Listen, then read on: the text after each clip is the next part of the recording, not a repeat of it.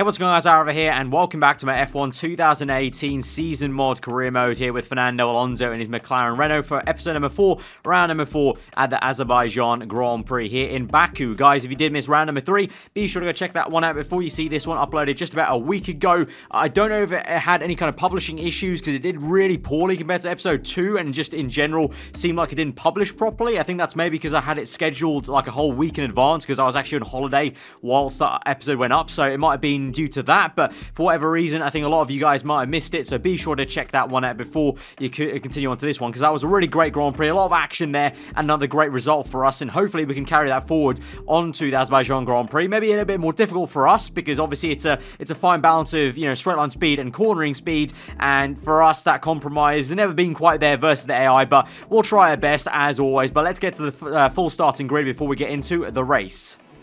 Right, so here we are for the starting grid for the 2018 Azerbaijan Grand Prix after the entire grid did qualifying yesterday on a Saturday here. And round number 4 goes to Sebastian Vettel, pole position for the man in red there, alongside Valtteri Bottas. Surprisingly, Hamilton, after being so consistent 3 poles in a row, is not even on the front row there. He has to take place in 3rd spot alongside Kimi Raikkonen, the second of the Ferrari guys, in 4th place there on the 2nd row of the grid. The 3rd row of the grid is occupied by Daniel Ricciardo in his Red Bull, and then alongside him Romain Grosjean in his Haas, doing a wonderful job to outqualify the likes of Max Verstappen and also both McLaren cars, of course, one being myself as Fernando Alonso. Max Verstappen, speaking of him, he's in 7th place there, so again outqualified by his teammate Ricciardo, and Kevin Magnussen lines up beside him, so the Red Bulls and Haas kind of line stern there in a pattern. And then in 9th and 10th place, surprisingly, is Pierre Gasly and Brendan Hartley, upgrade to the Toro Rosso team and a boost after the bit of a tweak to the mod, so 9th to 10th for them in the Toro Rosso Honda powered cars. Meanwhile, behind, just outside the top 10,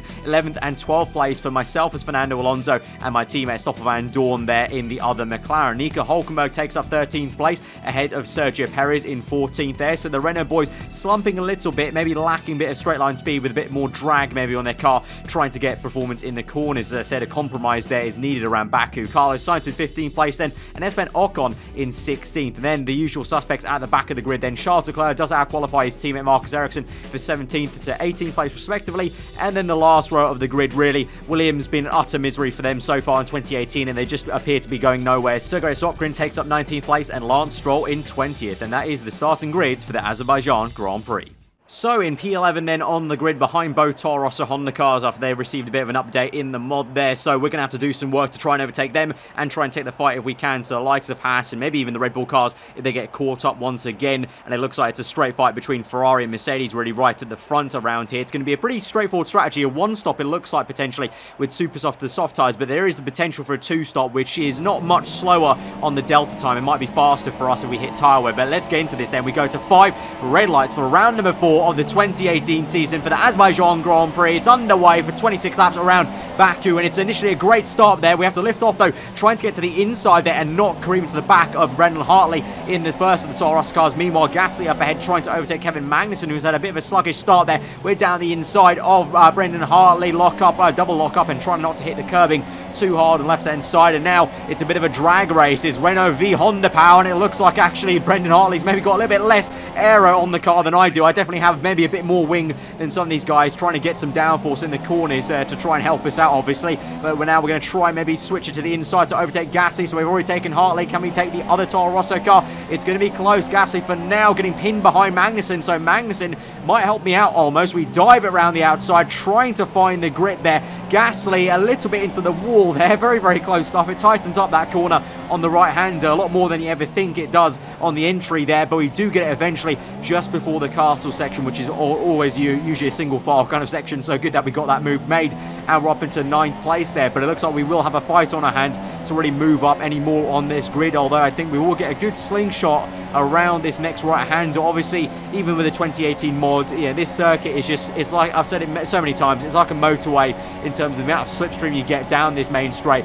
It's ridiculous. So we can't overtake the Haas here with the Ferrari power, even though in the back of his car, and we're up into P8 now, and up ahead it's Max Verstappen, who looks like he's had a very slow start there. I think Grosjean is even ahead of the next man, Ricciardo. So I think Grosjean is actually fighting, maybe trying to overtake one of the Ferrari guys. Maybe, I'm guessing, Kimi Raikkonen, or it might be Vettel, you never know. Off pole position, you might have had a shocker at the start, but no, it's the two Red Bull cars who are up next. And up ahead, yes indeed, I think that's, yeah, look at that. Grosjean is trying to overtake one of the Ferrari cars. Can't quite tell which one it is, but straight ahead of us is the two Red Bull cars going side by side. Verstappen trying to attack his teammate round the outside of turn 1. Ricciardo gives him the elbows there. They go side by side. Verstappen's not having any of it, and he's going to try and pull this off. They're still going side by side into the next straight. We'll have a DRS for Verstappen, and I think Ricciardo, I don't think he's got enough.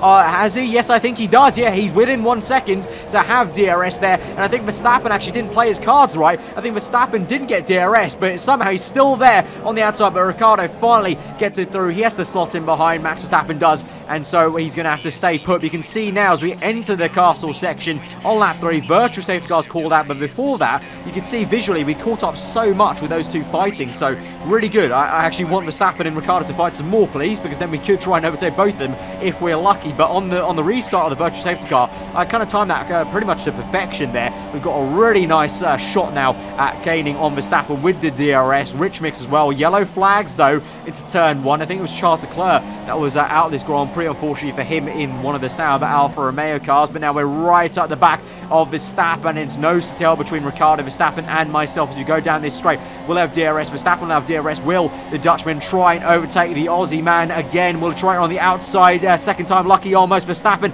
on the outside. Ricciardo again going to pinch him, and this time again, just like before, he has to slot in behind. But now here we come, trying to make a move on the outside if we can, being opportunistic with Verstappen. A little bit getting the elbows out for us on the left hand side. We're almost squeezed completely into the wall, but we've still got the space, so thankfully Verstappen is playing a little bit nice, and we do a bit of a switchback move as he goes over the curbing there, loses a bit of momentum on the curbing, and so we're on the inside now. We should have the better line into the castle section, but Verstappen is still there despite me pushing hard to push him into the wall on the left hand side. He's still there. I'm going to have to back out of this. I can't go in the inside, but Verstappen, oh my god, Verstappen has absolutely bottled it into the castle section. He's ploughed straight on into the wall, and surely he's out of this Grand Prix. I'm not too sure, but Gasly has been caught up there, and let's look at a replay. You can see here, wow, what a crash that is. I literally completely backed out of that because, as I was saying in the commentary, I couldn't have possibly made that work around the outside. So I knew better. I knew to brake early and try and just tuck in behind and follow Verstappen through.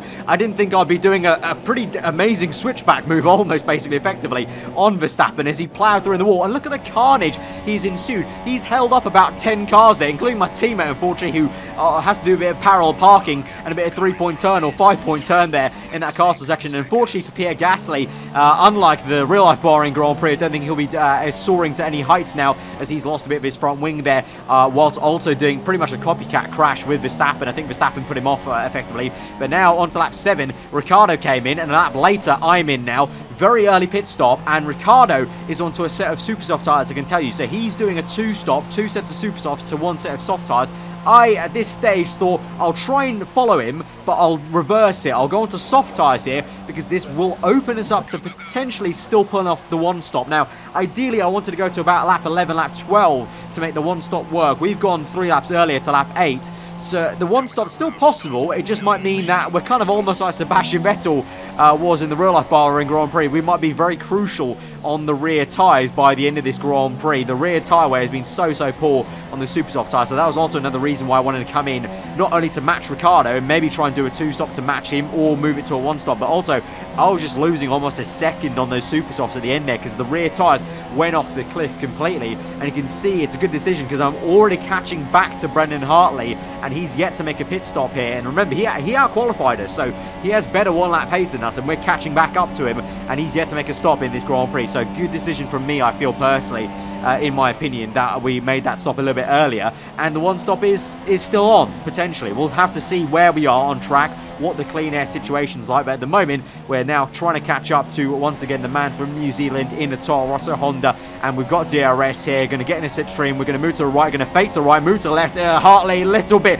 gingerly there, almost blocking us, and a bit of contact's made there, but all fair game. Down the inside now, we go a little bit deep, a bit more contact was made there, got the elbows out, but the FIA are fine with that, and we're up into P7 now. Next man is Daniel Ricciardo, of course, who came in for an early pit stop. He's on super soft tyres, remember though, so he will theoretically practically be faster as we come down into turn 1 now.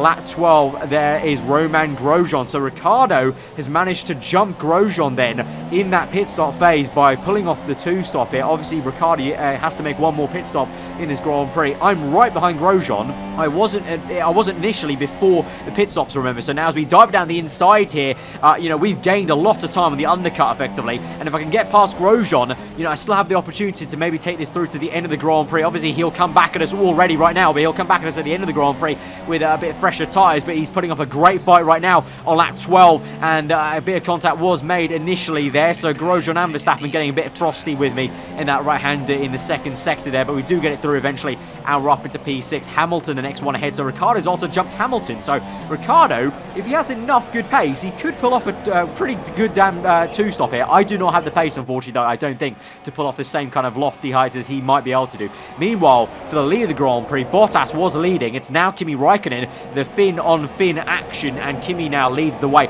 Vettel in 4th place there behind Lewis Hamilton after he makes his pit stop there. So Vettel from pole position down to 4th place there. So struggles for him, but he's going to try and overtake Hamilton now on the right-hand side. Hamilton on the inside to defend, and these two obviously major rivals in the 2017 season and the real-life 2018 season as well. And Vettel on the outside, Hamilton on the inside, and there's pretty much nothing to separate these two. They're so equally matched there. Hamilton obviously maybe with a bit of a straight line speed advantage. Vettel seemingly a little bit more lighter in the corners maybe to get the acceleration down, and those two are still neck and neck, even with Vettel getting DRS there. We didn't see a clip of it, but these two have both passed Ricciardo. So Ricciardo was initially ahead of Hamilton here, but now he's been overtaken. But these two fighting will now re-help Ricciardo basically get back into this, because initially it wasn't looking great actually. Ricciardo's pace dropped off quite significantly on the super soft tyres, but now these two fighting like this, hammer and tong. Look at that, absolutely awesome stuff between these two titans of Formula 1, and Vettel is going to be the victor in this mini battle here, but that has definitely helped Ricciardo out maybe just a little bit in the 2-stop he's doing. And at this stage, I'm thinking more and more about the 2-stop, whilst for the race lead, Valtteri Bottas gets it back on Kimi Raikkonen. So the Finns are swapping positions left, right and centre every single lap so far in the middle of this Grand Prix. And speaking of switching to that 1-stop, we move on to lap 15 here, and Ricciardo is going to come in now for his final pit stop onto soft tyres. We go up into 5th place, Grosjean behind us, he's going to the end. Everyone else ahead of us going to the end, and so pretty much I'm deciding right here and right now I am going to go to the end of this Grand Prix. So we're going to have to go a lot longer, you know, 10 more laps, and the tyres are about 25% to 31% more on the rear tyres. The fronts aren't a worry, it's really just the rear tyres, but I mean the rears at the moment, they're 25%, and we've done, you know, about half the stint length we need to, so I think we should just about maybe be okay. It might be a bit of fighting to do right at the end to maybe fend off Grosjean, but I think if we can finish in P5, that'll be a fantastic result for us considering where we qualified, and also just the circumstances of the Azerbaijan Grand Prix, how good usually the AI are. I would take that for sure. And now we move on to a replay now. Vettel, after overtaking Hamilton, got the bit between his teeth there. He's now caught up to his teammate Kimi Raikkonen, who is falling a little bit away from Valtteri Bottas in the lead, and he's looking pretty comfortable at the moment, Bottas is. And Vettel and Raikkonen do a swap. I suggest there probably won't be too much infighting between those two. And I think Ferrari usually put all their eggs in one basket for the championship, especially with the lead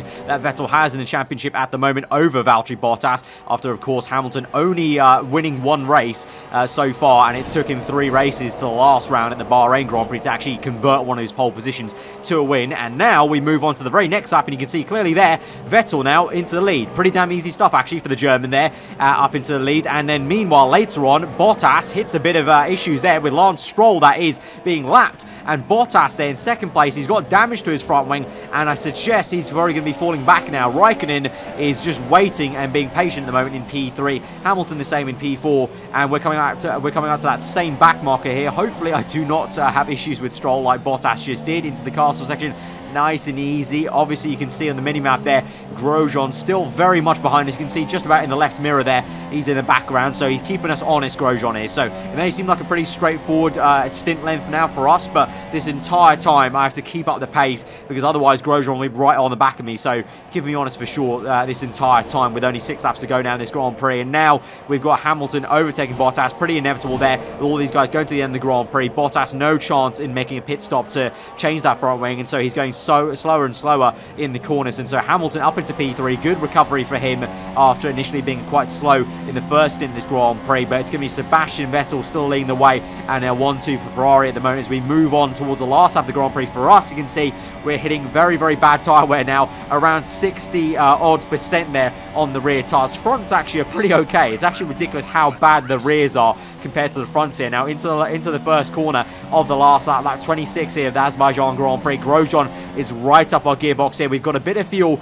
We used a lot of it down that main straight. It really burned quite fast, and now we've only got a tiny bit left to use in Rich Mix. We go down the second straight here with Grosjean with DRS here on the left-hand side. He's going to surely try and have a look on the left-hand side here. We're on the right. It will turn to the inside eventually in the next part of the track here, so just give him the room and try and straighten the car as fast as we can. We do have that. Grosjean has to tuck in behind, and I think that's pretty much the worst that we can expect, because we're down to lean mix just to try and save some more fuel just for the end, because I say that's probably the last. Grosjean might have a final chance through the S section here if he gets a good enough slingshot, but as I said, we went to lean mixture, played a bit strategically, because now we can go to rich mix right at the end here, toggle rich to standard just as we go across the line, and that will be confirmation there. P5 for us ahead of Grosjean, beating both Red Bull cars. That is a very successful Grand Prix for us as Fernando Alonso in the McLaren, and another good haul of points. And obviously, as we saw earlier from the replays, Van Dorn pretty much out of the points completely after being taken out due to that Verstappen incident there. So we're the sole points earners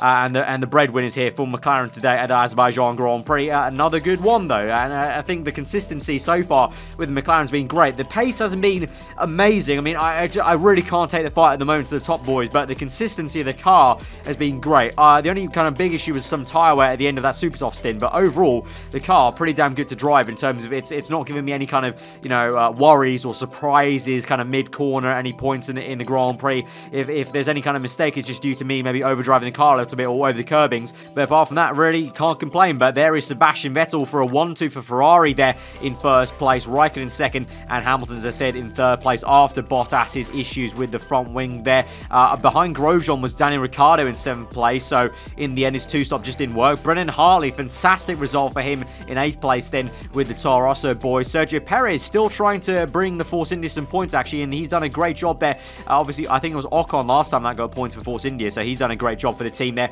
And Verstappen, despite that huge crash, he actually was still in the Grand Prix and he managed to finish 10th there, so fair play. Also, maybe not the best karma for him, because I honestly don't know how that's happened, but yeah, he's somehow still managed to get that. But in the Drivers' Championship then, Vettel extends his lead at the top. Hamilton closes up to Bottas somewhat, but still quite a gulf between the two Mercedes guys. We're still ahead of both Red Bull cars in 5th place there, ahead of Ricciardo, who now jumps Max Verstappen there, and Brendan Hartley sees himself crop up into the top 11 there in 10th place. In the Constructors, it all stays put. The only swap there is between Toro Rosso and Renault. Renault, again, having a really dismal Grand Prix, and they really are going to need to hope for some upgrades or some luck, really. Probably more luck than anything soon to kind of get them some good points there. And you can see we're ahead of Red Bull and Haas in 3rd place there, kind of mimicking what McLaren have done in real life so far after round 2 in the real life season there. So pretty nice for us, but you can see the gulf that there is between 3rd and then the top 2 of Mercedes and Ferrari there. So we're going to all have to hope, you know, there's maybe a bit more upgrades for the kind of lower teams than maybe the top teams. We'll see. We'll see how everything develops and how the luck can maybe swing back and forth. But that's been a really, really solid and fun Azerbaijan Grand Prix actually for round number 4 of the season there. So guys, if you did enjoy it, hit that like button. Let me know what you thought in the comments below. If you are new around here, do get subscribed for weekly Formula 1 content. I've been over. Hope you enjoy the rest of the day, and we'll see you guys next time. Goodbye.